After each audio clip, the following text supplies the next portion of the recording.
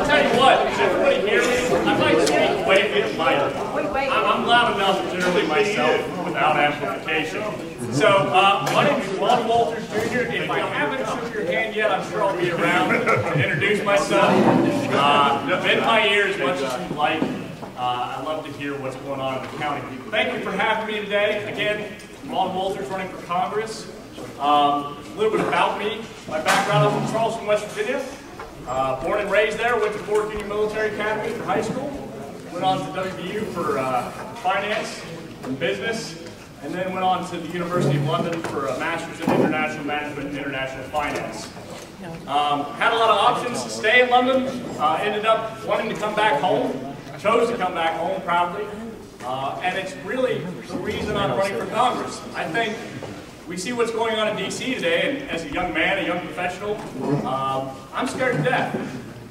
I think the future of our state, the fight for the future of our state's in Congress.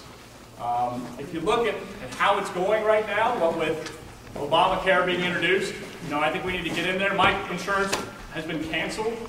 I think I'm the only candidate who can say that in my race. So I felt the pain directly. I'm in health insurance. It's a disaster. I can tell you the size and magnitude of what's coming is scary. The debt and the deficit, the annual deficits that we run, it's an unsustainable path. I was reading an article today that if you're in the workforce, your share of the national debt is $106,000.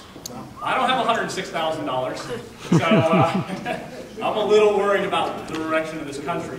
I'm hoping to get to D.C., tackle the debt, tackle the issues with regard to that, find ways to get in there, find the fraud, find the waste, and reform effectively.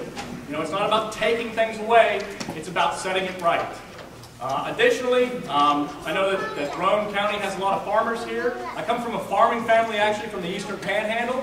Like I said, I'm from Charleston, West Virginia, and actually I have coal miners on the other side. My dad's side of the family is farmers from the Eastern Panhandle. My mother's coal miners from Mingo County. So I have, I think, the best of both worlds.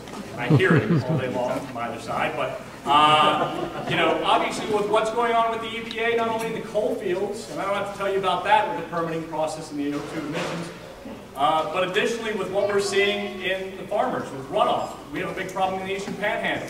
They're coming after them. They're coming after our natural gas drillers with aggregation of emissions on well sites. This EPA is overreaching. They're interpreting laws that were never meant to be interpreted the way they are. And I'm hoping to bring those regulations that they propose, especially the larger regulations, before Congress for approval.